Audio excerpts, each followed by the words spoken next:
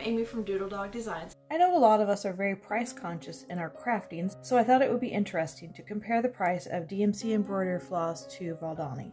I like to punch with 3 strands of floss, so today I'm going to compare the price of the DMC embroidery floss to Valdani 3-strand floss. I will calculate the price per yard of 3 strands of each type. I looked online at several stores to determine the current retail price of DMC embroidery floss. I found it at 56 cents at Hobby Lobby, 60 cents at Joann's, and 62 cents at Michael's. I will go with the median price of 60 cents.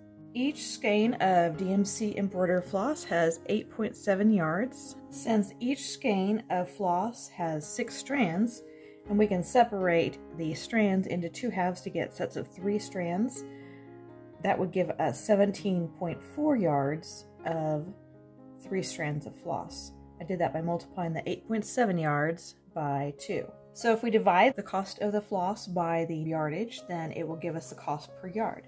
So the cost per yard of the DMC floss is 3.4 cents. This does not account for any sales you might find. I purchased my Valdani floss at Snowflake Memories. It's an online store. I will link to them in the description below. They have it right now for $3.60 for a 29-yard ball of 3-strand floss.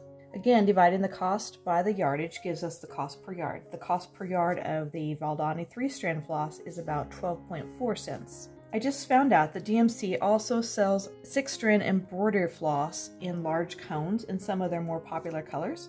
It is sold by the pound and it's approximately 450 yards. That's the equivalent of almost 52 skeins of 6-strand floss.